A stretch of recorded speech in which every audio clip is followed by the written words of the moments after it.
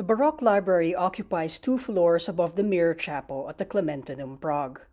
Visitors to Prague can take a peek at the Baroque Library by paying for a guided tour which includes the Meridian Hall and Astronomical Tower.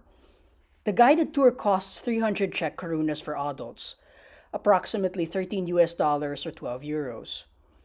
I took the 40-minute guided tour and thought it was quite educational, since you get to see a copy of the Old Testament Codex, see the tools used by Czech astronomers, and get a great view of Prague at the top of the tower.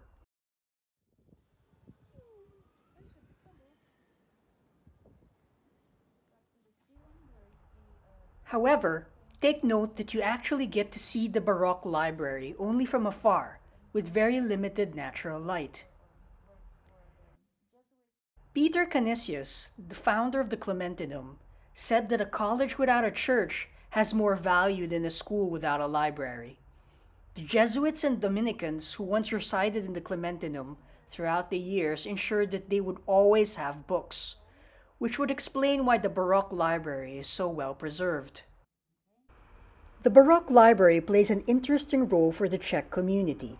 For one, it is an important part of Czech cultural heritage. The library vault fresco by Jan Hebel is considered a valuable art piece. The upper part of the fresco is an allegory of the sciences of reason, genius, music, astronomy, geometry, mathematics. The lower part of the fresco depicts representatives of truth: Saint Catherine, Saint Thomas Aquinas, Saint Cosmo, Saint Damien, Christ, Moses, and Elias. In addition to the gallery, balustrade, and oak bookcases, the Baroque Library contains several terrestrial and celestial globes and astronomical clocks. The year it was completed, 1727, is shown clearly in 4 places in the library. Apart from its artistic value, the Baroque Library holds original editions of books on theology dating back to the Middle Ages. Our guide pointed out that only experienced library staff from the National Library are allowed to enter the Baroque Library and pull out volumes on special request. It's more likely that this is a rare occurrence, however, since most of the collections have been digitized already. According to the Klementinum, a guide by Petra Olikova, the library was said to once contain 15,000 volumes, including the Jesuit library called Biblioteca Mayor.